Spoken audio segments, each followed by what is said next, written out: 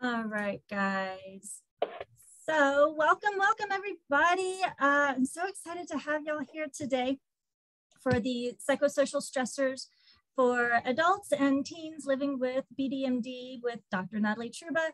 Dr. Truba, we had you here last year covering the same topic for children, and man, I cannot tell you how much it has helped our community when we've been sharing it in social media and across the web.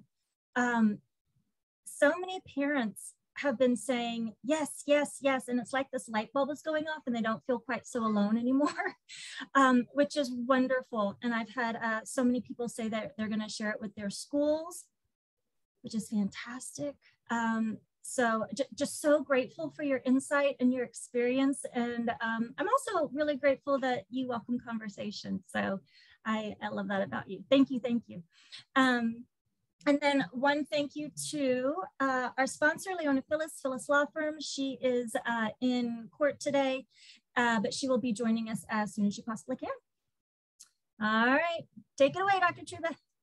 All right, well, yeah, I'm Natalie. I am excited to be here with you guys today to kind of do what I hope is the first talk of many as it relates to adolescents and adults. So you guys are my first group that I've really kind of had the opportunity to talk with these things. And so I'm not going to lie, I selfishly kind of use this talk a little bit to organize my own thoughts and observations and anecdotal experiences I'm having more and more over the last couple of years with adults, because we have to start somewhere. And so what I really hope today is kind of, for many of you, probably you're like, duh, no kidding, like we already know this.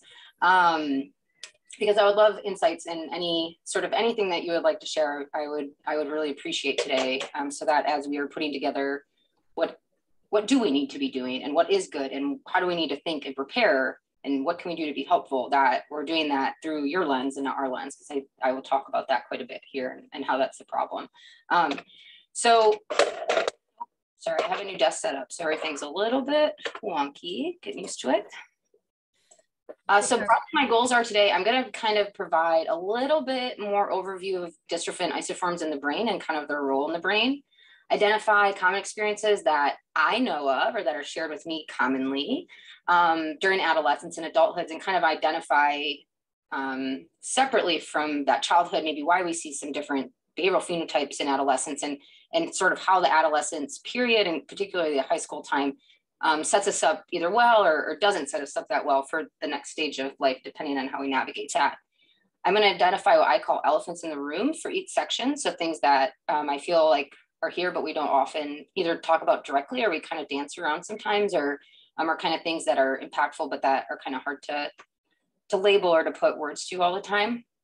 And then just identify basic strategies for managing some of the stressors. But I feel like this is really where a lot of you will probably have a lot more insights and ways of doing things that A, we will learn from each other, and B, I think will be very helpful as we push this topic forward in the community, because it's a very big need. So I'm going to start by talking a little bit about dystrophin in the brain. And so dystrophin isoforms are abundant in the brain for healthy adults, and there's various unique types of dystrophin, and they have unique rules. So as you all know, probably a lot about DP427. We also know that DP427 has a role in the brain, a very similar sort of role as it does in the muscles, and how it sort of anchors actin and helps kind of like with structuring glucocorticoid sort of protein complexes, has a similar function synaptically in GABAergic places, or helping with the GABAergic neurons. And so DP427 in the GABAergic center anyways, so forget what I just said because that's the wrong isoform. So DP427 in the GABAergic center, which is kind of the calming center. So it's it's a neurotransmitter that kind of helps shut down aspects of arousal. And so everybody that has DMD is void of DP427. And so what we can kind of speculate is that like there's really something going on in the brain that really hyperprimes you all to not have maybe the calmest brains as possible, right? DP140 is expressed predominantly prenatally, and it's expressed in abundance in prenatal development, and really understood to kind of help scaffold and help the brain develop and structurally, and how it kind of like works together. After birth, it's produced very low levels, but we still see it in the adult healthy brain in the cerebellum. About half of the patients with DMD are diagnosed with lacking DP140 as well, in addition to DP427. DP71 is the most abundant isoform expressed in the adult healthy brain. And this one is particularly important. This is the one that binds to our postsynaptic glutamatergic receptor sites and is really involved in helping that glutamatergic center kind of like be overly active, we think. And so that it kind of primes your brain to be that kind of what I call hijacked or kind of overly excitable, right? And so if you're not making, you don't have a good GABAergic center process, and then you have kind of an excitatory glutamatergic, like that in and of itself is kind of a recipe for disaster. And then if your brain has potentially been impacted as you develop, that's like a triple whammy, right? And so then we have this rare group of boys that has lacking DP71 and DP40. And we know that that seems to be associated with reduced cerebral blood flow and blood vessel development. And so that's a smaller portion. But so in the majority, we're thinking DP427, DP140, and DP71. And DP71 may be having the biggest effect for our boys with regards to excitability. Although I think we could say these other things are also probably pretty important when it comes to why the brain is kind of excitable. When we look at our mice, what we start to see is like some actual really weird similarities. And mice are very basic creatures, and so we don't want to extrapolate too far, but I think it's important to kind of say, there's something going on here, right? And I think we can all agree because you guys live this life. So what we know about the MDX mouse, the mouse that's does not have DP427 only, is that these little dudes have very exaggerated startle responses. So not only to really like kind of moderate stimuli, but even like kind of low stressors, they have a really heightened freeze response. And that freeze response lasts much longer than it would for a wild type mouse. And so mice, when they fight, flight, freeze, they freeze because that's what mice do. But humans can kind of fight, flight, or freeze. Like we can do much more complex things when we kind of have that arousal process, or when that exaggerated startle response is happening.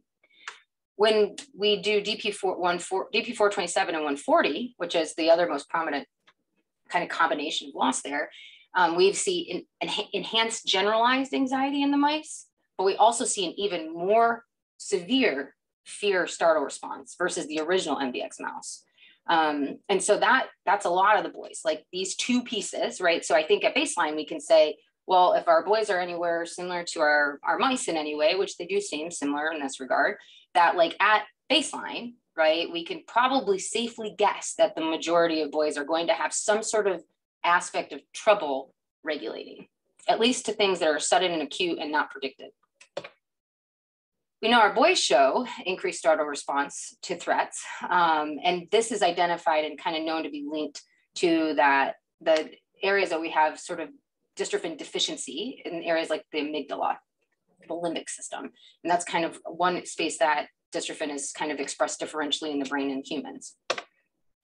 We also know that when boys are not producing dystrophin in their brain, or maybe not full length, they're not as much dystrophin as we want, that they also have pronounced social skills in relation to facial recognition, because they don't do great with kind of quickly discriminating and processing and accurately sort of attending to facial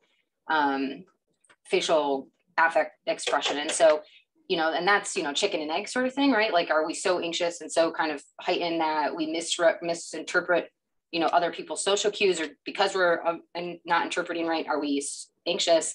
But it's really, kind of hopefully just, when our brains are there and we're primed, and then we also maybe lack some of that feedback loop that helps us be like, oh yeah, no, that's actually, they're not really mad at me, like, that's XYZ. That can be really hard to navigate social situations, and it can become very confusing because then sometimes things just don't make sense to you because messaging is incongruent. Like you might feel like they're being really mean to you, but like they're smiling or something like that, because there's like this mismatch and things. So there's a lot of really good data coming out just about the fact that the emotional, behavioral, and learning problems that y'all have been saying for years are affecting you are super real and are really challenging and very much related to the very important role that dystrophin plays, not only just in the body, but in the brain. And so I'm sure many of you have seen this visual that I use. And I'm showing you because as normative sort of physiological arousal patterns keep us here, the things I'm just talking about like dystrophin in the brain and those types of things are the reason why we see more of a physiological pattern of arousal like this for these dudes. And this is really prominent in childhood. Like we kind of see a sort of a, what I affectionately term a behavioral chaoticness when they're younger, that kind of like pans out a bit when they're older. But the anxiety and the emotional sort of intensity of some of their experiences, particularly with anxiety-like sort of things, doesn't really go away. That kind of persists, but the behavioral sort of like intensity of how they manifest that kind of does kind of shift. And I think there's a lot of reasons for that we could speculate that just have to do with weakening muscles and ability to actually like, you know, behave chaotically. But that doesn't mean it's not still going on in the body. And that's because over time, the more that your body is under chronic stress, the more that your body then stays in a distressed mode because it doesn't fully recover. And so then you start to have stressors that are really minor stressors, even not even just moderate. And you have a really big sort of inappropriate sympathetic response or sort of arousal response or fight or flight response. And then you actually don't end up shutting all the way down if you live in a really heightened level. And over time, what will happen to people is they actually kind of like, the next time you have a response, you kind of up here, right? And then you're not going to fully recover. And the next time you're like up here and then you don't fully recover. And over time, all of a sudden we have, you know, something small can bring you all the way up here. And then you're not even really going to come back down to a place of a good baseline for you.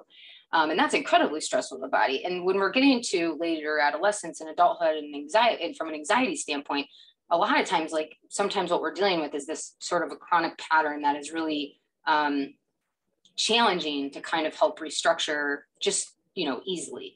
And so it's it does get harder sometimes.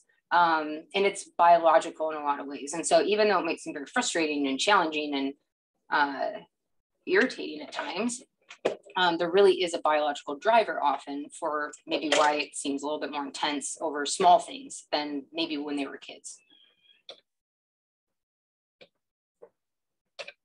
And so when we move into adolescence, we have to remember that adolescence is an incredibly important period from a critical learning standpoint. Not only just because puberty is a hell of a drug and does a bunch to the brain, in particularly, it has a huge role in reorganizing the neural pathways of the prefrontal cortex.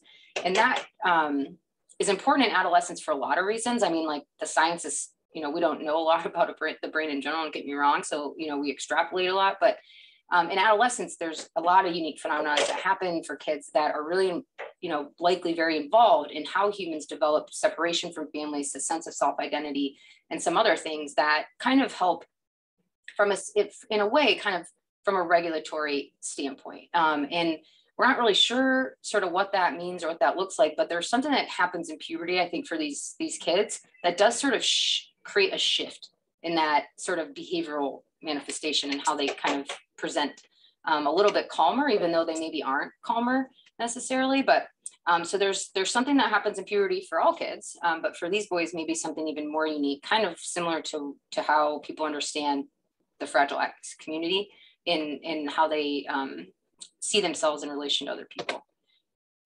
And that identity formation during this time is incredibly important because when you think about how humans have evolved, right? Like we evolve in a context of a family, but then there's like a period where it's like super important that you actually start to like disengage from your family a bit to kind of gain a sense of like, who am I in relation to my family? And like, what do I like? And like, what pieces of this from my family that are our values and what I've learned and who I am that I'm going to like preserve? And what are pieces that like, I don't know if I like that. And I kind of want to like do that different.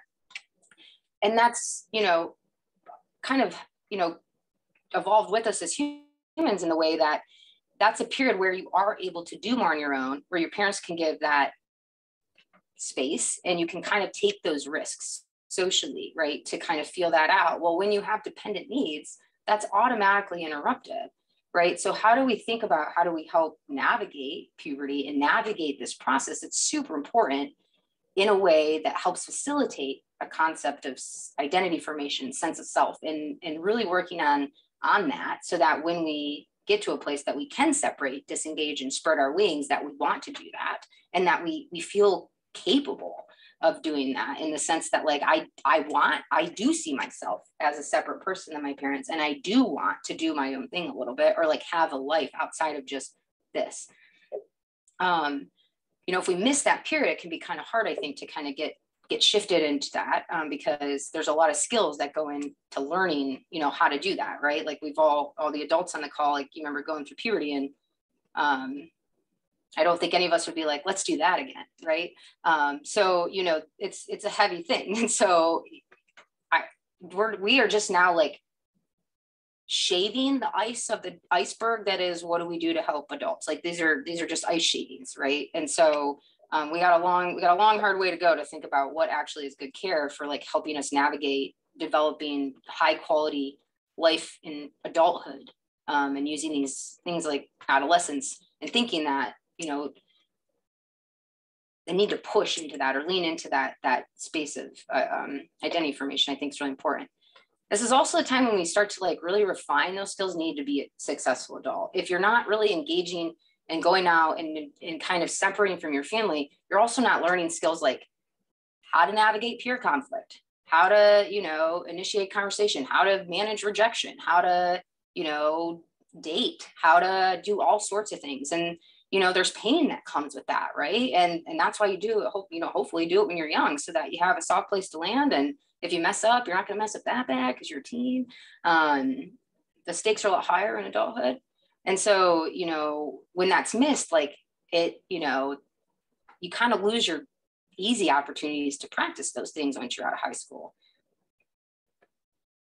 And, you know, the transition from adolescence to adulthood, like, isn't magical, right? Like, it's not like you're all of a sudden 17 and 364 days and then 17 and then you turn 18 and it's like, oh, snap, I have all these skills, right? That's just not how it goes. And so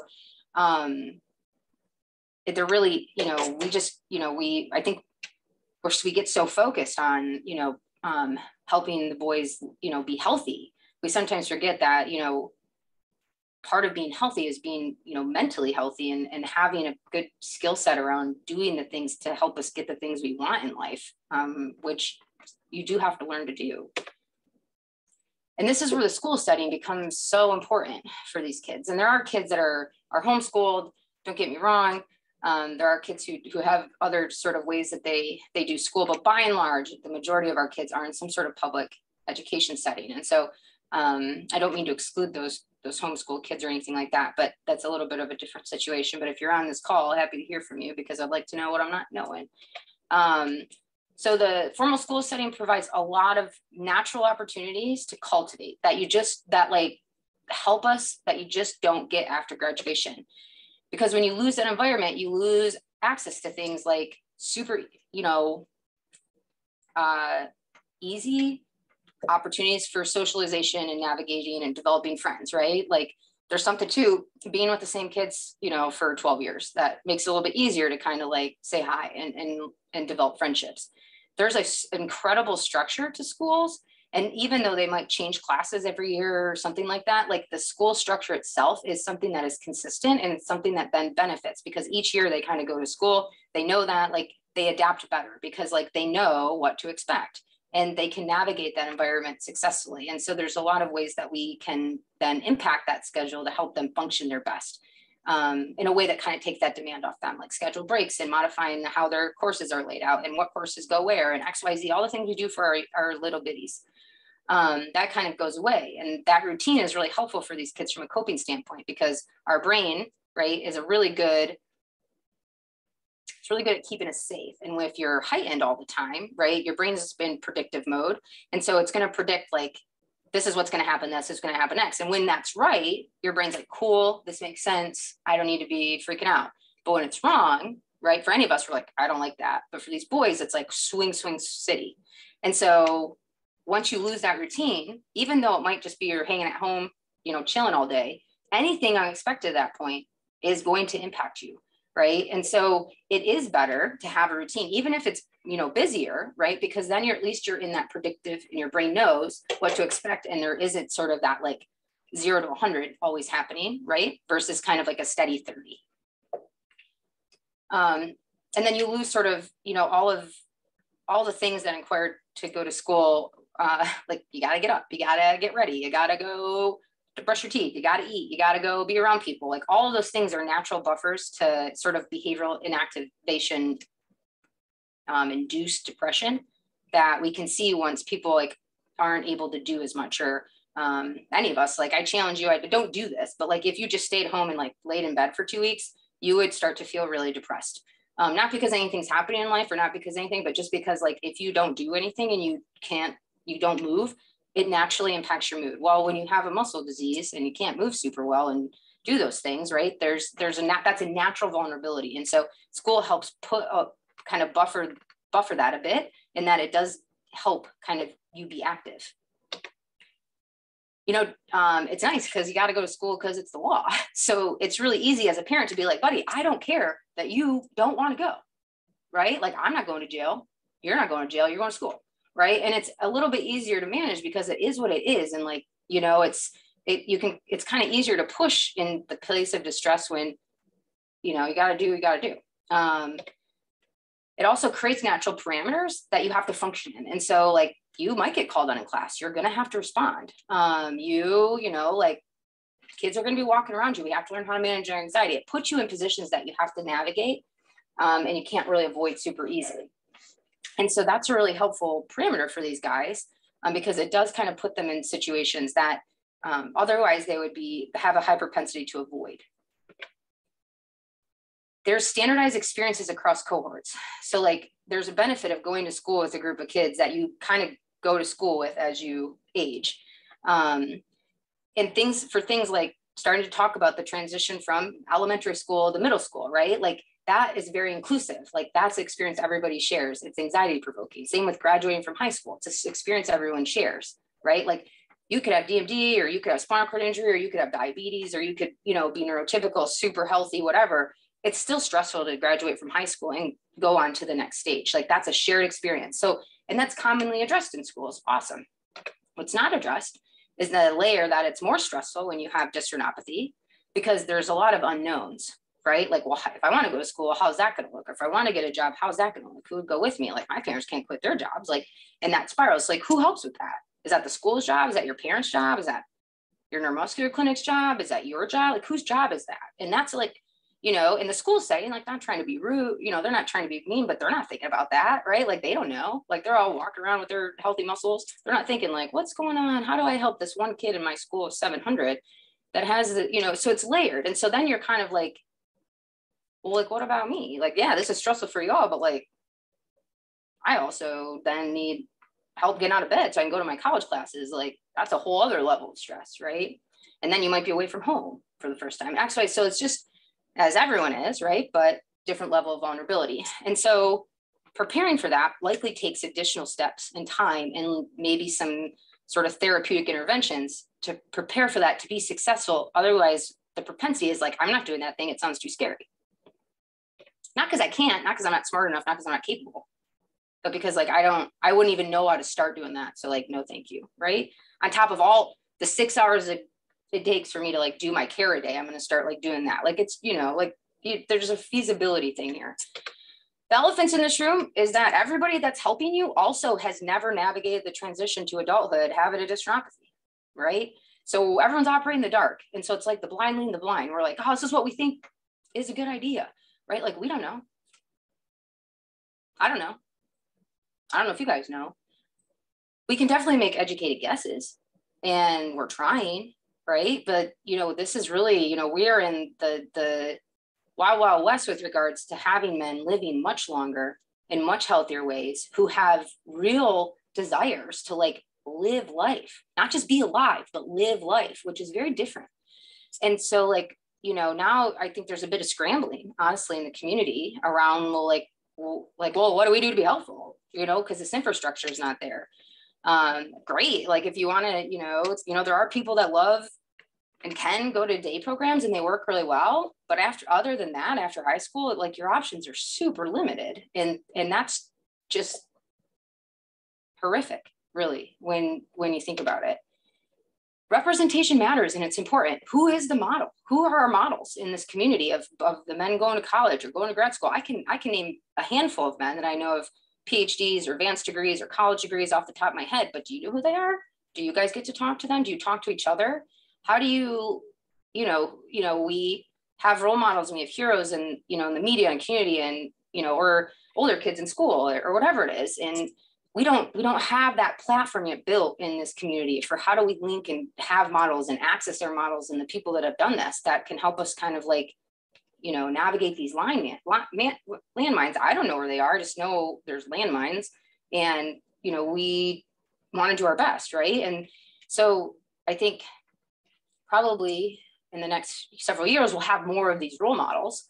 Right. And unfortunately, the people that will be these role models are the dudes that are like, figuring it out right now. And like we are. And so that's not a fun place to be when you're kind of like, oh yeah, like I did all this and yeah, don't do that. That did not work. But that's kind of where we are to a degree, which is, unfortunate, but that is an elephant that like, it's not an easy process and we're figuring out and we might be wrong. So we might be like, this is a good idea. Let's do this thing. And it might not be a good idea. And really the primary focus prior to adulthood and prior to like probably the last several years has been on improving muscle function and, trying to have people live as long as possible. And we're doing that. And now that's novel. And now we're like, okay, but like now what? Living to do what? And I think, when I talk to adults and I see a lot of adults for therapy, and a lot of the things that cause angst and cause mental health symptoms are things that are valid, right? And it's, my job, I'm not going to train you to cope and be okay with things that aren't okay. That's not helpful. We might have to cope with distress related to things that just are not things we like and we want to change. But in a lot of ways, like it just sucks. And that's the reality in a lot of ways is that like, it just feels bad to be alive and to want to do these things and to not be able to access them easily or to not have the resources available to help you access them, right? Like if you want to go to college and you don't have, you're not rich or you don't have family who can kind of do that, you might not be able to care aid. You might not be able to go to college you want, or maybe one of your parents is gonna have to quit their jobs if they can, so that somebody can go with you to attend class. Like that's not a good platform of support to help people be successful in that setting. But that's where we're at, because all the families, you guys are all like, we got to figure this out. Like all my kids, we did all these things. So you would live to be older, and now you're older, and we got to like, what do you want to do with your life? Right. And so then parents are like, oh man, like I feel really bad about this because like, I can't just not work. Right. And like, so that's a huge stressor for families.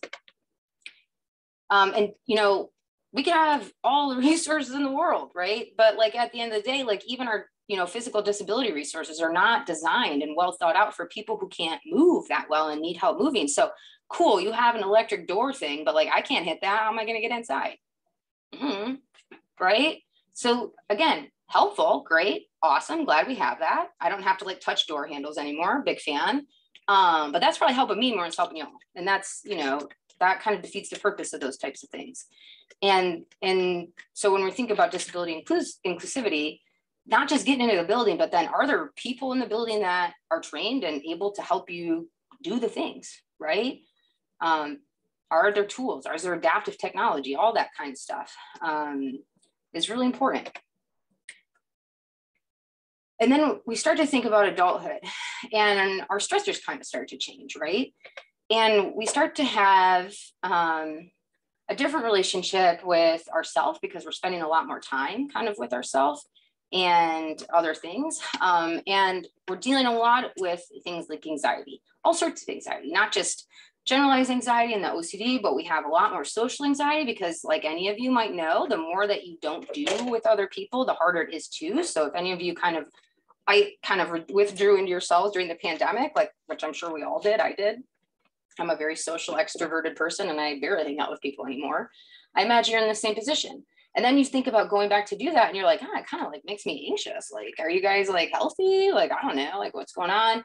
And so that's a real risk. And so for other people, I could say like, you're being really anxious. You need to get back out there, bro. But for when you have a neuromuscular condition that impacts your rest rate, it's like, yikes, like, yeah, you got to get back out there. And like, I don't know if that's a safe decision. So then what are we balancing? What's more important, mental health or keeping our body safe? And you start to see things maybe more panic attacks, maybe those social phobias, sort of low mood depression. Current, I miss my friends. All my friends are in college or they've taken these different life pathways. I miss, doing stuff. All I do is, XYZ now. And also about the future, like, what does the future hold for me? Like that can cause a lot of distress. We still see those concerns for ADHD and, low frustration tolerance or being particular. I mean, I always talk about socks because that's a big one for the males, the adults, about their socks. And I have parents that will be like, I need to go to work and we're trying to rearrange socks for 3 hours. So there's no way we can go to college because nobody can do that. And that should not be a barrier to going to college because we can't get our socks comfy. Loneliness and social isolation becomes huge. And so loneliness by definition is the perceived state of having few meaningful social relationships. So you could you could have a ton of people around you, but if you perceive yourself to not have very meaningful, robust sort of connections, then you're going to feel lonely, okay? So it's not really about other people, it's about your perception, and that can be hard. It's a subjective state. Whereas social isolation is where you do have just a low number of meaningful social contacts. So in the midst of a pandemic, everybody was socially isolated, right? Our boys and men are really they're really engaged in that online community. And so they were probably more buffered than a lot of us in their mental health during the pandemic because of how their world is naturally structured. So, thinking of solitude, which is choosing to be alone, which is fine. There are people that choose to be alone. However, when we are choosing solitude not because like we don't like people and but because like we get anxious and XYZ, so we only want that online because it feels better, that may not always be in our best interest because we maybe really want more, physical proximity in our relationships. And it might actually make us happier. So we might not be getting the fulfillment out of those online relationships as we want. And so it doesn't always maybe help as much as it could, but it's still, helpful, right? But there are guys that have that sort of mismatch in kind of what they need and so what they're willing to do. And then we start to have, the issues of like acute and more chronic pain and discomfort, just because of how having weaker muscles feels over time. And that's really important because pain has huge impact on mental health and sleep and all sorts of things. And these demands and stressors are additive, and they start to have a bigger impact on mental health functioning adults because the natural supports like high school are gone and those distractors. So you might feel a type of way and you're like, yeah, like I kind of feel I'm a little uncomfortable. I have some back pain today. I'm tired. And you go to school and you see your friends and you get distracted and you just kind of don't pay attention to it as much, right? It's still there. It's not as loud, right? It kind of moves back here. Well, if you're home doing nothing, it's that real hard to shift back here, right? And so you kind of lose the things that naturally help. So like you didn't know that you need to develop a skill set around that because you kind of had these other things that were just naturally happening that let you kind of function better. There's so much distress that starts to develop for these young men when they are older and their frontal lobes are more developed and they start to take stock of what it means to care for them. And I have not had a single male that I have met as an adult who has not processed tremendous amount of distress and guilt and fear about their parents. My parents are aging. They're not going to take care of me forever. My parents, it's hard on their bodies. Like they don't get to do the things they want to do. Like they feel bad, right? Like the impact on your life, and they carry that. And I think in some ways, like some of the men I think are much more prone to doing things that they think is helpful to their parents by reducing demands because they feel bad. And so, they don't speak up and they don't say things and they wouldn't want to add more to your plate because they already feel like you sacrifice so much for them. And that's how they see it. Like, I'm a burden, they're sacrificing for me. That's not how you all see it, but this is what they carry. And there's a lot of stress to like finding purpose and wanting your own livelihood and your own self-sufficiency and wanting to like do and to like, you know, care for yourself and to do that and not to be able to do that, but to want to do that is a special sort of place of hell, right? Because if you don't want to do that and you can't do it, it's like, okay, right? But if you really want that and it's just hard to access, like that's very distressing because now like everything that other people are doing for you kind of feels bad, right? Because you would really prefer to be doing that for them or to be, you know, kind of contributing. And so there's a lot of existential stress and distress that starts to happen in the adulthood period simply because they're thinking at a higher level and able to kind of take stock of like what it actually means to be kind of an adult, like caring for somebody. Finding mental health providers that are understanding or kind of open to thinking different can be challenging. I mean, it's hard mostly because like a lot of the men don't even know what they don't know about their own brain. So when they have a provider, if they're seeking their own care and you're trying to explain like, you know, the uniqueness that is dystrophy and you don't really know how to do that, it's going to be hard sometimes to help your therapist understand like why this is harder for you than like maybe other people they've helped deal with a similar issue or what seems like a similar issue. And when it comes to sort of like, how do we then navigate sort of workplaces or academic supports? If that's not done in high school, it's really hard, almost impossible to kind of do that later in life. And so for our boys and men who are really high functioning and maybe like kind of flew under the radar for other things they weren't as good at, but like likely maybe huge needs around that could be really helpful in like a workplace setting to get started young, we don't want to miss out on that, right? Because if you have an IEP or something in high school that sort of like, you know, has like more time for stuff and XYZ, like that can be incorporated into a workplace because it's the law. But you have to get that started early. And so sometimes, you know, being a little bit more thoughtful younger about like what sort of things we might not actually need right now, but probably will need down the road can be helpful to think about incorporating into like the supports, even if we don't use them as much as maybe we might need to later, because we want to be able to like build off of that. If you don't ever contact anyone except your safety bubble, and you're not put in situations that maybe are, you know, not preferred, you might not actually know that you're not functioning super great. You might also like the type of functioning might actually really work for you, or it might work for your family, but not you, or it might not work for you, but works for your family. Any of those is kind of a problem because it does take, you know, help to kind of change these things. And so it's, I think, common for people to feel like they're doing a lot better than they would maybe if they were in a situation where other people were giving them feedback. It's really hard to find providers right now for anybody. It's even harder to find providers that have a sense of dystrophy, and there's just really long wait lists. And so when you do want help, it can be really hard to find it. And when you're already kind of at a disadvantage because, you know, you have a complex medical condition, you know, that puts you at even more of a disadvantage of finding a therapist, because, you know, therapists can choose like, oh, that sounds maybe outside of my scope of practice, right?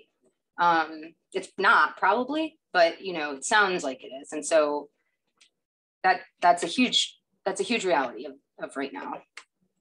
It's hard to understand and support mental health for anybody. Even harder, right? Because the people that are helping you all are people like me, not people with dystrophy who are also then psychologists and professionals and who are like, oh yeah, you guys like love what you're saying, but you are just so wrong here. Or, you know, to have the insights about like actually a good idea, but it needs to go like this. And so the people driving this bus right now are like people with blinders on, and, you know, we're being like, I think we're on a road, right? Like we're kind of on a road. And what we need is like somebody else in that driver's seat that's like knows the road that we're on. And so, you know, again, though, that will take a little bit of time to get these young men trained into these professional roles, right? But unless you have a seat at the table and are kind of directing this, then other people are making decisions for you, unfortunately. And that's where we've been, because we're just kind of new into the adult world of DMD. Anxiety does not necessarily mean there is a genuine threat. That's like literally the definition of anxiety. Like I feel there's a threat and there's not really necessarily a threat. So my body's biological system is for some reason activating when it shouldn't. It's an inappropriate response. But having dystrophinopathy is a genuine threat. Although not all the anxiety that you experience is related to your underlying DBMD, right? But managing anxiety means battling the process of your brain and body telling you something's wrong when it isn't. But there is. So it's this unique position of, you know, we might have anxiety about the power going out during a storm. Well, if you didn't have dystrophinopathy, that is not a real threat, right? It's like, okay, yeah, it might be dark, it might be scary, you might lose your refrigerator, it's super inconvenient. But the anxiety around that for somebody with dystrophinopathy and maybe with some advanced needs like vent support or cough assist or power wheelchair or something like that is a real threat. And so part of managing anxiety for these men and boys, to be honest, is managing in the context of a genuine threat. And so our goals are not to get rid of these feelings or to kind of train you not to feel them, because like we would for like me, because it is a genuine threat. And so we have to be mindful of that. We have to make sure we're, you know, do we have a backup generator? Are we, you know, do we have people we trust that know, like to check on me during a storm and this is my plan and XYZ? Because I have to kind of cope. And like the ways I do that is like, I have, you know, the steps that I do to make sure that I'm as safe as possible in this context. And I kind of work that plan. It's just very different than it would be for other people. Low mood and sadness doesn't mean you're depressed. It is often a normative response. Like if you're sad, like a little bit during the day or a couple days even every week, but even a couple days every couple weeks or a couple hours a week, that's not pathological. That's normal. Not ideal, right? But it's not necessarily pathological. And it's something we will predict happens as you are able to move less and to do less easily. Because like I said, natural sort of human response to not being able to move or to being inactive is for your mood to reduce. And so the part of it is like, that's a canary in the coal mine of like, I've not been able to move maybe for years. And this is the first time I'm really feeling down. And the biggest difference is that, you know, X is gone or Y is gone, or this is the biggest change in here. And that in and of itself might be what we're considering as an inactivity, because it's a significant change in routine, not because you're like ambulating at 19 and now you're not at 20. Like I'm not like, I'd be like, that's awesome. But I live in this community with you all. And so like, that's not new. That was in high school too. So the bigger differences are that the activities of scheduling and all of the things that go into living life, not necessarily just movement. And it's going to happen if you don't take steps to prevent it. So, you know, when we have low mood in adulthood, and we're just staying at home and just playing video games, which big fan, like do what you want to do for fun. But if that's all we do, right? Like you're likely going to have some mood impact just because like you went from getting out of the house every day and having a schedule and doing X and doing Y to doing almost nothing. Not that you're not doing something that you like, but even if you're liking and having fun, that can still impact your mood. Like some people love to sleep, but if you sleep all the time, you don't do anything, your mood's going to take a hit. So the ways that we manage these mental health stressors, right, is that we can intervene on thoughts, right? So we can say, you know, my feelings are really bad and I'm not doing the things I want. And I'm going to start to challenge and I'm going to change my thoughts as a means of helping myself engage in different behaviors and feelings. Or we might say, you know what? I just feel super crummy and I'm not really having a lot of thoughts. I just feel bad. Then I might just do a behavior intervention and I'm just going to get myself doing, right? Because I know that if I'm doing, my thoughts and my emotions are going to follow. So we can intervene on one or two to help another, right? But sometimes like when you talk to your mental health providers in clinic or wherever, and they're bringing things up like this, it's because we see it as an opportunity for you to do one thing in one of these areas and hopefully help all of the areas. And so what this might look like, right, is like, so if we're thinking of cognitive strategies, so if we're really stuck in our thoughts of, maybe fear thoughts or anxiety thoughts, and they're really kind of getting in our way of doing something. So like, if we're really nervous that we're going to get dropped out of our lift. And so we kind of have a lot of delays in our transfers. And so like every morning, mom and dad are kind of like, yeah, it's going to take a while because they're just like, wait. And then you're like, okay. And then you kind of go through it, you get comfortable and you're like, wait. And you kind of go through this process, right? And we're like, oh, let's change this. So we start to think, well, maybe it's my thoughts. Let's start there, right? Because like we do this every day. And if it was just behavior, then we just begin better. Well, maybe we need to identify a situation. So I'm getting lifted and that feels weird, right? And I don't have a lot of control. So naturally it makes me uncomfortable. Super fair. I'm glad your biological systems are working. Pat him on the back, say, thank you, body, for doing its job. Identify the unhelpful thought though, which is, what if I get dropped? Right? And we identify replacement thought. And this is where the work comes in, because what we have to say is, what's a good replacement thought? Well, have you ever been dropped? Probably not. So I have now XYZ age and I've never been dropped. So statistically, the likelihood of that happening is this. And so I need to thank my body for doing its job, but I need to tell it that that's an illogical fear. And I'm just got to keep going over that process, right? So this is this, and this is what I'm replacing it with. And I work that process. And you have to notice then, like, how that changes my feelings over time, right? Do you notice that it starts to get easier to do that lift quicker, right? And then you might say, you know what? I'm going to actually talk to my mom or my dad or my caregiver or my aide. And I'm going to say, I'm working on changing this. So I'm going to be doing this. And when I say, wait, I want you to just go. Like, I don't want you to stop. I want you to just be like, yeah, you're fine, buddy. Here we go. Because I need to not have that stop, because that actually reinforces my anxiety unintentionally, right? And that's where we can make some of these changes. And that's that thoughts, feelings, behavior, and why we kind of think about targeting all three. This then also helps us promote what we've been talking about with behavioral activation and planning. And one of the best ways to think about how do I get active again is to start thinking of an activity schedule. Well, how do I build activities into my schedule that I am committed to doing and that I'm going to adhere to doing? And it might be things like certain times that you game with certain groups, right? And you adhere to that, like no matter if you're tired or whatever, because there's something to being human, to setting goals and doing them and kind of working that just helps you feel better. But we also have to pace, right? So we don't want to be like, on Mondays, I do all the things and then I rest for 5 days, right? Because I'm tired. So that's the other thing, is that not only does it help kind of get you active, but it helps with pacing. And you want to start to identify too, because you might notice, like, actually, if I do too much, I don't actually feel better, right? And so behavioral activation is important, and it might have to look different than it does for maybe somebody that's ambulatory, but the concept isn't different. The function isn't different. And use that exposure advantage. Like if you're, use the lifts, use the things you have to do as periods to work on helping your body restructure that, right? So we don't engage in a lot of comfort chasing. We don't engage in a lot of reassurance seeking, right? So we set a limit for how long we're going to mess with our socks. We set a 20-minute limit and we say, like, I don't like it, but I know they're going to walk away and they're going to check back in an hour. And if I need an adjustment, they're going to do it. And I know I'm not going to die because my socks are uncomfortable. And lo and behold, that hour comes around and nobody is thinking about their socks, right? And so like we have to commit to doing the things that we know will help ourselves over time, which is hard, right? But I'll tell you now, if rearranging the socks for 4 hours worked, y'all won't be doing it. But it doesn't work. So, and then we start to think about the stressors just associated with having, having physical and functional needs. The responsibility is now yours, on you, to manage your own care once you're 18. So that 17,364, you're like, I am a neonate and I don't know anything about my medical care.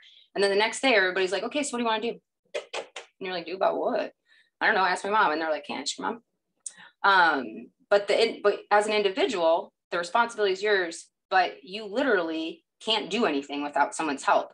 So like, what a mind trip that is. It's like, hey, all of the responsibility is yours. You have to do all the things, but not really, because somebody else has got to help you do all the things. Like you can't even sign your name sometimes, right? So then it's like, well, that doesn't feel like I have a lot of autonomy, right?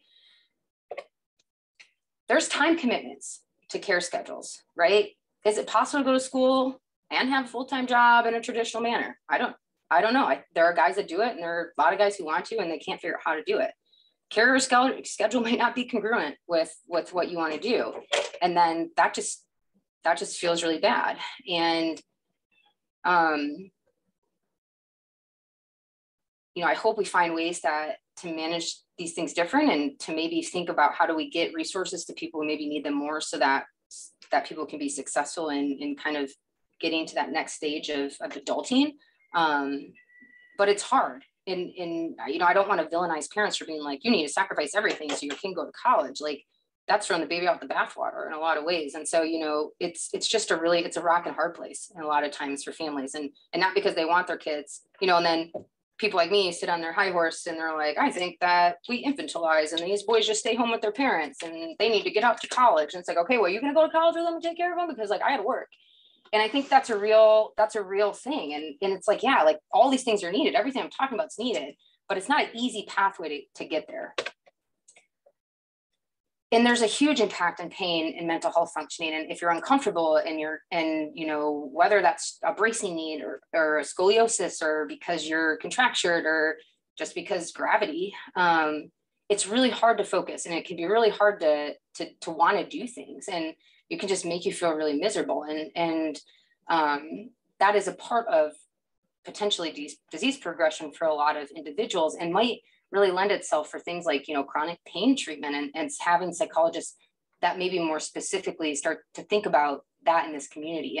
And that's something I am feeling strongly about right now, and working with some colleagues here about who are some of my pain experts on how do we think about kind of preparing folks to navigate chronic pain that we know will likely develop before it happens. There's a huge shift in the hierarchy in medical cares as you get older. The neuromuscular physician might not be the most popular or most important provider anymore. And that's really different. And so like, if you're, you know, and these boys are routine, so, you know, they might be like, I need to see Dr. So-and-so. And like, that's the thing. I just need to see them. And it's like, you know, how do we start to have conversations? Like their abilities to help you are kind of done. And now these other people are kind of taking over, and you maybe don't have as much faith, or you don't know them as well, or XYZ. And we start to meet new people like psychology and palliative care. And that's scary. Like, what does that mean? And you might transfer to adult center, and that can be just real night and day. You know, it sometimes feels very different to get your care in an adult center than it does a pediatric center. And then you have to build trust with a new team after you've, you know, maybe been going to one team for 20 years or 18 years, and you know them and they know you, and you know the center. And now you're going into this adult world where they don't even talk to your parents, and they don't know all the things about DMD and you, and they're expecting you to answer, and they're making you look at them in the eyes. And if they would just like let you look away and talk to them and not be rude to you about that, then you would probably be able to engage with them, but they don't know that, right? And that's a whole bunch of learning curve to navigate when you're kind of maybe not in your best self state, because you've kind of lost all these natural buffers and supports. It is the people in your lives' responsibility to prepare you to do this, right? But it's not easy. Helping develop medical literacy is challenging. I mean, for anybody in the population, we have a lot of people without dystrophinopathies who don't know anything about their own health and what's needed. Talking with medical providers and navigating medical visits, and sometimes the egos associated with that, is a skill set.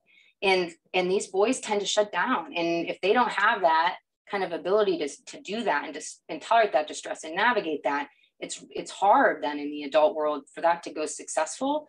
And it can kind of result in some less than ideal things happening, just because there's not good communication. There's a skill set in coaching others how to take care of you. You know, if you've never practiced getting detailed instructions on step-by-step how you like your socks put on, and your mom just knows how to do it, so your mom just does it, that's not necessarily setting you up for success as an adult, right? Because you might be really rude or mean to people because you're like, gosh, you just know what to do. Like, my mom just does it. And you're like, okay, well, I'm not your mom, calm down. And they find themselves like, nobody owes you anything, right? Like, people are going to they're not going to want to help you if you're mean to them, just because you're frustrated. And so like, there's a skill set to helping somebody know how to do something exactly how you want it done, right? And that's a weakness for these boys anyways, because their language development is often a deficit. And so then we're like, hey, you have to be super good at this thing you're kind of bad at in order for it to go really well. Like, you're cool with that, right? And so like, that's really important to start young. So even with you as parents, right? Like, you know, making them start to do that with you, even though they'll be frustrated, is like a helpful thing to start to do. And then hiring in-home caregivers, right? So when I talk to the men about things, which we'll talk about here in a bit, but like dating's an easy one, they're like, I don't want my mom to go on dates with me or my dad to go on dates with me. I'm like, well, let's talk about hiring caregivers. And they're like, I don't know how to do that, right? Well, No, of course you don't. You've never done it. I don't know how to hire caregivers either. I've never hired a caregiver, but like, we'll try to figure it out. But that's interviewing. And then that becomes you like a manager of people. And like, you might have to give them difficult feedback. You might have to fire them. Like, how do you feel about that? And like helping them see like that, like as sort of a source of agency. And like, that's a skill set that like you guys probably don't have, right? Like you've been the caregiver. So, unless you're a manager and you've done a lot of hiring, but there's, how do you look for a good fit? What kind of questions do you ask? Like, how do you kind of like test some things out, right? Like those are all kind of skills that are important to learn, that if you don't learn, like, I mean, you're going to be really anxious about doing something, like trying to get an in-home caregiver. And it's often just easier to maintain the status quo, right? Like families are like, I don't have the bandwidth to do all the things I'm already doing. And then to also add on the demands of like taking the additional hour it's going to take us to do this, for you to describe it to me in detail to make sure you're learning this skill. I get that, right? And that's a tough place to be, because sometimes it is like, how do we do this in a way that is efficient and doesn't add on, 4 hours onto our care schedule day? The best ways to manage are to get involved in medical visits and decision-making as early as possible, so that you're developing that skill set, cultivating it, getting feedback, and like kind of working on like how's the best way to do that for you, right? It might be preparing before you come to a visit, or it might be making a list, or it might be, doing that and then bringing somebody that you feel is a more eloquent speaker, but like you've been involved with that beforehand. There's a lot of ways to do it, but figuring that out for yourself, I think, is an important part of being an adult.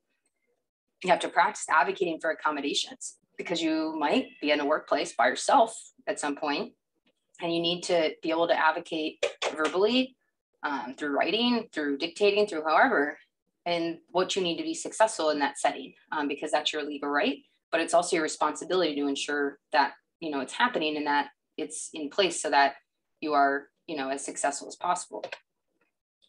And then again, practicing that coaching. And then you start to think about the stressors related to social connectedness, and friendships and non-familial intimate relationships are desired by most, but really difficult to obtain after high school, because it's like social isolation for a lot of the men. And sometimes it's just because you have to be willing to meet people, to form new relationships, which means you have to be comfortable kind of going out, being in the community, and actively like in initiating conversations, and then sustaining that in some meaningful follow-up way, right? To kind of keep that going. But that makes you more at risk from communicable diseases, respiratory illnesses, et cetera, et cetera. There's a lot of vulnerability into kind of being, social with strangers in public when you can't kind of physically keep yourself safe. There's a lot of, stressors with that. And if that's not something you want to do, then you have to kind of be willing to do that online to kind of have a social community, which is a little bit easier for some of the dudes. But then it doesn't allow for that physicality or physical proximity of relationships and being with people, which there is something to. It feels different when you're socializing with somebody online than it does when you're in person with them. And then there's also the shift that kind of often needs to occur or does occur naturally, or if it doesn't, can be a problem. But it's also, not a shift that is a value for every family. Like, and they see that parents and kids can maybe be friends or have an adult friendship. That's not something that all families feels a thing that they want to do. And that's totally fine. But it is a variable to consider when thinking about, yourself as parent, yourself as caregiver, yourself as nurse, yourself as aide, yourself as friend. If you are kind of, one of the only people in your son's life, that's a lot of different types of relationships. And why not add more of a friendship piece into that mix if you're already doing all the things, so that some of these things can happen a little bit, maybe more easily for the guys, and that maybe, nobody wants to go out with their mom, but maybe going out with their wingman would be okay, right? And being able to kind of maybe think about shifting your relationship a little bit, in some ways anyway. You need people to be with you to socialize. But that doesn't mean the people that can come with you are who you want with you. And there are times that friends are willing to do that, but that's a skill set too. How do I talk with my friends? What sort of social skills, and like, what are my strengths, and how do I pull that in to make this go as least awkward and as best as possible, right? Do I use humor? Do I kind of like, take a different approach? How do I, do this in a way that makes me comfortable and makes them comfortable? And there might be some social skills training needed. Like I work with a dude, he's really funny, has a great sense of humor, and his friends are more than willing to help him. And we talk about that. And we talk about how to use humor, you know, when they maybe make jokes because they're uncomfortable, like how do we respond to that in humor to diffuse a situation, right? And, you know, bringing the elephant to the room, which is like, I might need help eating. I might need help, like moving my chair, right? I might need you to open a door for me. And that's not something you have to think about for our other friends, right? But, you know, helping that, coaching and letting them know, like that's an important piece of that. And, you know, most friend groups are really open to doing that once they know, right? But, you know, they also don't assume, because people are kind of told, like, you know, you don't just like assume people can't do things for themselves, right? Even if they look like they have a disability. And so that ownership shouldn't be on you, and that burden shouldn't be yours to carry as somebody with a physical disability. But leaning into that and taking that burden and being like, I'm going to bring this in and I'm going to teach you guys how to navigate this thing that makes you uncomfortable can be really helpful. And then, you know, in high school and in a young adulthood, a lot of men maybe haven't had a lot of opportunities to date or to talk about or to learn about or to have sort of sexual experiences or intimate experiences that were meaningful. And so they may not even know what questions they want to ask or how to ask questions to trusted adults or other people in their lives about things that they're curious about or about experiences they would like to have or they're interested in. And they might not have a peer group to also kind of provide guidance, or at least not a peer group that like gets what it feels like to have DMD. And so again, like, who are our models and how are we helping guide normal parts of being a human that have not been addressed in this community because we've been focusing on preserving muscle health. But, you know, as an adult male, you might want to date, you know, you might want to find a girlfriend or a boyfriend or, you know, whatever you're into, and knowing how to navigate those dynamics is really important. And so helping and thinking about intentionally, not just things you like not just gaming all the time, right? Or not just reading all the time, or not just watching movies, but thinking of what other hobbies or interests would I maybe be willing to do or have interest in, as sort of a way to cultivate like ways to meet people in real life and actually form connections and form like kind of groups of people that like you can hang with. And you might need to start small and kind of build from there. And things like volunteering or tutoring or other things that you kind of can use your skill sets in to sort of help kind of bring yourself into a community can be really helpful. And thinking of that sort of young and using opportunities, like you might not want to do certain things in high school, but it might be a really good opportunity to kind of like generate some interest, and you don't hate it, but it's not your favorite thing, right? Like, that's okay. It's okay to have interests like that you don't do all the time, but that like serve a secondary function, right? You know, like some people play sports to work out because they hate working out. So like they like sports, and getting exercise is a secondary function of that, right? Like you might like playing video games, but like, let's try board games and like get in a board game club. And like that creates some in-person socialization opportunities. And it kind of replicates something I already enjoy, maybe not the same way, right? But I can play D&D, you know, and I can do that with a group of people, and you can do that online, right? And that lets you form those communities. And so thinking of ways to kind of, you know, broaden your horizons, right? Like a improv class. There's so many things that you can do that aren't just gaming, that provide opportunities to meet people into adulthood. But it's scary, and you have to kind of get creative, and you have to be thoughtful. And then once you start to do this and you're scheduling activities outside of your home and stuff, you have to stick to it. So if you're committing, you're like, I'm going to do this thing, that's where that is really important, because your brain's going to be like, I don't know if I want to do this. I feel anxious. And you have to say like, I'm not listening to you right now because this thing is important to me. So I'm still going to do it. And that can be hard. And then we start to think about the future.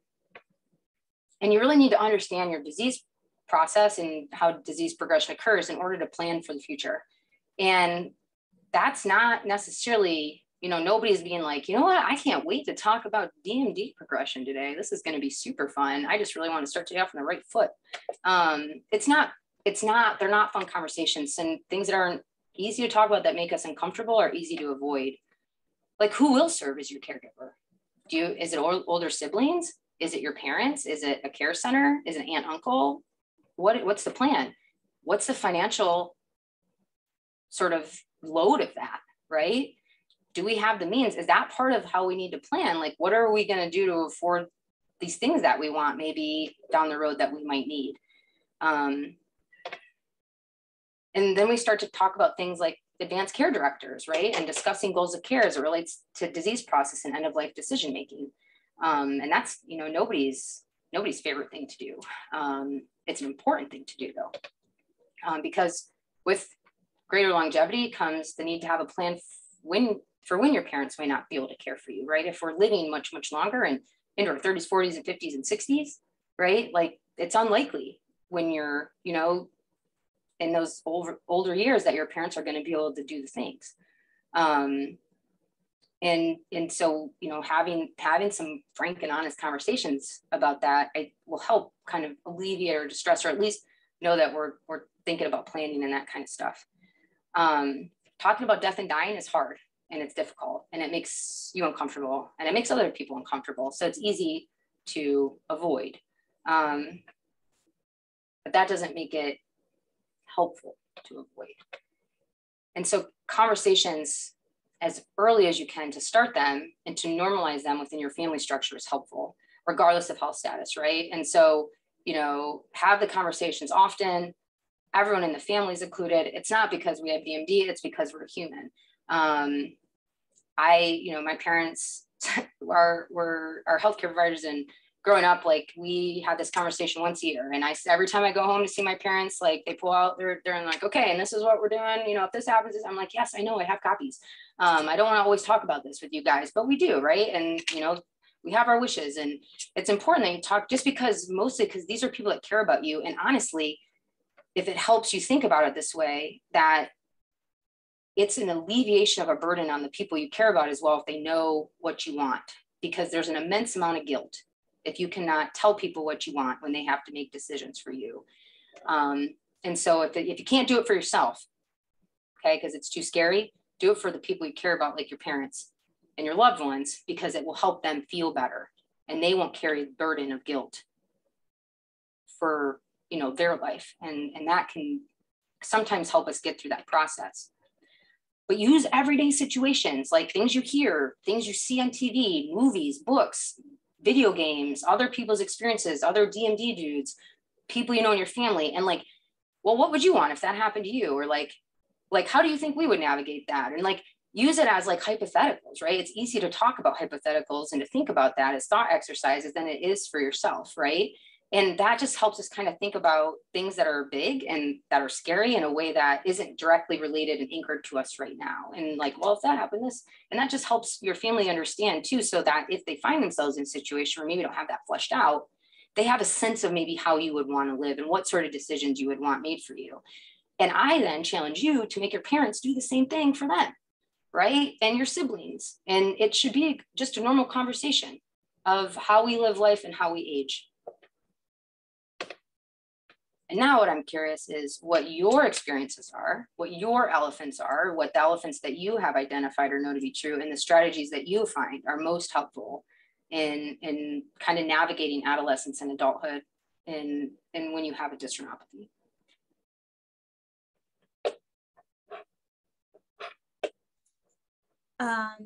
Dr. Truba, you're amazing. Always. And fantastic. I'm trying to adjust the view here so that everybody can be here. And yeah, there we go. Okay. Yeah, I don't want to talk too much because I want to hear what other people have to say. I talk all the time. I just want to give a huge thank you for number one, naming those elephants in the room. And holy moly, that's a lot. And that's fabulous. And nobody talks about this stuff. So thank you. Thank you. Thank you. I'm going to look at the chat while you're talking real quick because I didn't get to see it while I was talking. And it looks like there's a whole bunch of stuff here. So I'm not ignoring you. I just want to read through these real quick. No, you're fine.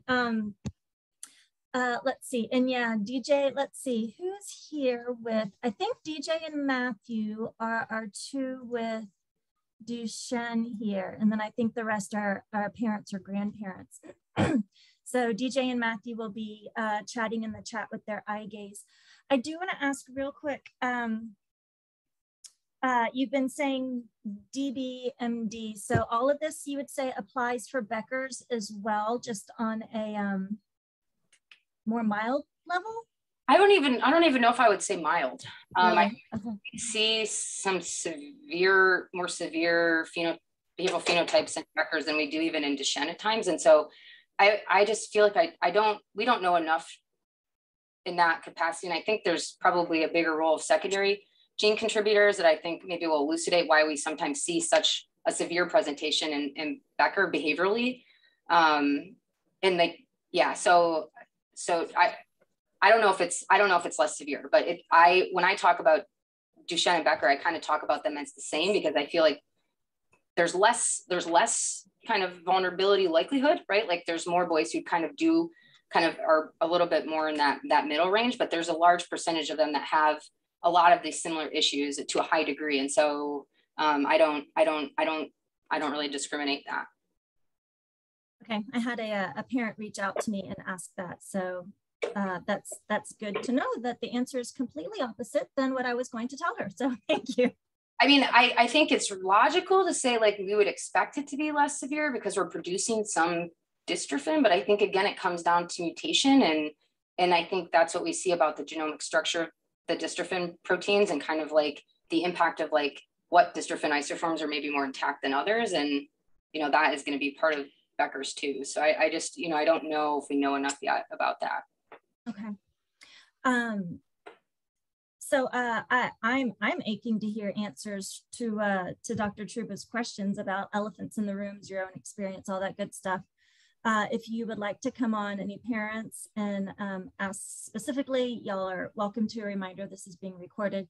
And then DJ and Matthew, I am aching to see what y'all are going to say in the chat. But before then, I did have a question. I'm still a newbie at this. My son's only 11, but man, I've gotten to know a lot of adults with Duchenne, and they are incredible people. They are fantastic, and a lot of this does ring true for me. And I'm also very grateful for you bringing up the idea of dating and intimacy and sexuality. I'm, that weird, crazy mom that's researching this because I want to be prepared for when my son wants to have those sort of relationships and conversations, and acknowledging all of the assistance that's needed to make that happen. That would be a great thing just to talk about too at another time. But here's my question, instead of me just talking. You talked about, going outside your comfort zone. Is there a point at which you jump so far outside of it that you can't learn the skills that you're trying to? Yeah. So how do you gauge that, and how do you know when you need to pull back? I think knowing you will know when you know. I think it's specific to each person. I think you have to think about it like your sons, and sometimes better than they know themselves in these moments. And so I think kind of like I like honesty is the best policy, right? Like I don't like to just like lie and then push through and then be like, oh yeah, we did this thing, you've done it once, you can do it, because like that doesn't necessarily help either. So I really like approaching it with families where we say, okay, like this is kind of where you seem to tolerate right now. So we're going to like make like we're going to make a scale, and like our next piece is here. And like, we might be wrong about that. We have to like scale it back a bit, but like, we're going to push here because I know you can tolerate this. We're not going to jump all the way here yet. Right. But but we're also not going to push you to a place that like, we don't think you can be successful. And if we are struggling, right, like this is how we're going to manage that. And if it doesn't work, then we can abort. But we have to go through these other channels because we know you're not going to like it. We know we're going to want to stop. We know we're going to feel this. And so we have to basically prevent the knee jerk. And then if we've done all the things and we're still not kind of being able to acclimate when we know we should be able to, right, because we know we can tolerate this. So we really should be able to use our skills to bring ourselves back down, right? If we're at an age that we can do that and we've prepared for it and we have our procedures. And if we can't, then we might have to go back to the drawing board. We might need some other skills then, right? But if we have our skills, then we really, minor bump in that's, if we're comfortable here, a slight increase in distress really should be we should be able to navigate that, right? I really like, so Matthew made a comment that it's annoying to try to connect with someone every time a relationship doesn't work out, and then you have to try to like reconnect, and you put a lot of effort into chasing. And that is something that's I'm so glad you brought that up, because it's a lot of effort, and like, yeah, you do eventually give up because it doesn't feel worth it. Right. And because you're not in those those social spaces naturally that like kind of prevent you from doing that. Like, you're still going to see this person in class every day, or you work with them. So you have to kind of, figure it out. Even if they did not respond to you, it's really easy to just stop. Right. And you're like, I guess I'm just not trying to make friends now. Right. Because it's annoying. It's a lot of effort. And so that's a really real piece. It's hard for anybody as adults to make friends after you get out of college and high school and stuff. But it's easier because it's easier to just get yourself into those spaces. And so there is a huge added gap there when you're trying to do that from a distance. I'll go ahead and read DJ's comment so that people who are watching this recorded can hear it. He says, the hardest thing I find is allowing myself to get fully over stressors that bother me and just allowing them to build up into a full mental breakdown. How does one let things fully go to avoid the complete breakdown? Great question, DJ. That is a great question.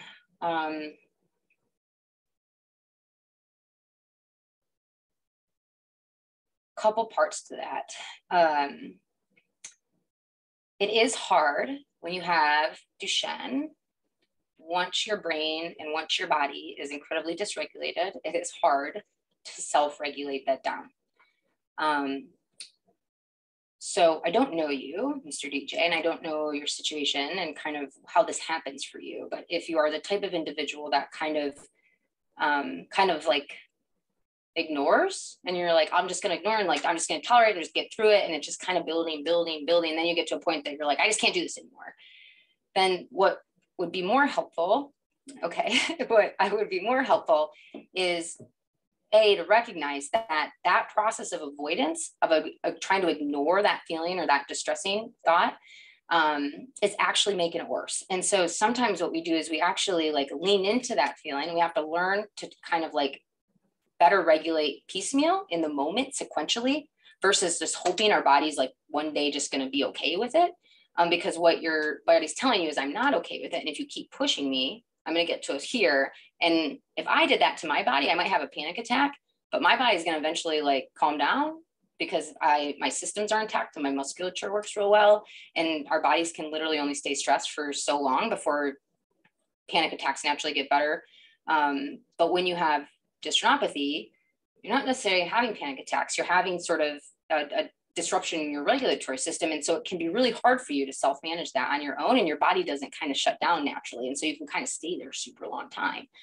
And so it's a little bit more helpful to do that early in your chain and do that very specifically and kind of with a plan. And what we would do is like either address how you're thinking about it, how you're feeling, and the behaviors you're using to kind of help your body regulate. And it might be kind of thinking about that in a stepwise process. And so that once you kind of get to a place that it feels manageable, that then you can push into that next stage, because our goal is not to let things go, right? Because again, like I said, like it is potentially a real threat. And sometimes the best we can do is learn how to like sit with it in a way that we can still do the things and say like, I don't like this and it makes me feel nervous. And I know I'm okay. I know I've never been dropped. I know that I can get through this. I know I've done this before. And we help our bodies just tolerate it, right? So that we can kind of get through and do the things we want to do. Because if our goal is to feel zero, and that's the only way that we can do X, like we are really setting ourselves up for failure, my dude. And there's something that kept coming to mind as you were going through your lecture for me, at least, Dr. Truba, which is there really requires a certain level of the ability to distance oneself to get out of that emotion, and to say, okay, this is going to be okay. and I can see how that'll develop over the years. My 11-year-old is not there yet. It's hard to do for anybody. Yeah. Yeah. And then especially, I'm very open about this because I think parents need to hear it. I've gone through my own anxiety and depression. I'm on meds right now. But that's a skill that I feel like meds can help with, because sometimes that emotional dysregulation gets so big you can't do that distancing and you can't find that objectivity. So that's an important component for sure. Let's see. A parent asked me to share, another elephant in the room is living with COVID. His son spent most of his senior year online, his first year of college online. Hard to build relationships that way. This week, his sister got COVID from summer camp. The rest of us are fine, but we're all isolating, and his son had to cancel activities too. So yeah, there's a real physical component that has to be taken into consideration. What I find at this age for 11 years old, and it gets even more complicated as the guys get older, is a fracture. A fracture, just walking. And it's hard to explain when somebody isn't living this life how things can change so fast. And no, we can't bounce back from that. Yeah, and that I'm really glad whoever brought that up did. I'm kicking myself for not mentioning that, because that is a really common thing that has happened for the boys who have like really wanted to go to college. They weren't able to, right? Because COVID hit and they had to stay home. And then because they're at such a high risk group, they've kind of, that's extended. And so that's like, I think an even harder place to be, because it's wanted and then you can't do it. And it can make the experience not really feel what you want it to feel, right? And there's real college experience to going away to college, and the guys, even though it can be hard, that want to do that, and they don't want to go to school online, they want to go to school with their peers, and to be withheld from that when your other people are going in and having those experiences is just really hard. And I think it's had a huge impact on mental health, because I think there's a group of dudes who was really looking forward to some sort of getting out of the home and having some college experiences that just really did not get to not pan out how they had hoped. Oh, it's all so complicated. And then we toss COVID in. We're like, really? Come on. COVID isn't likely to go away and will still likely be at risk. And then that brings the balance of like, how do we start to think about living life again in a way that's healthy, and what does that look like, and what's a reasonable amount of risk and what's not? And I think for those of us in that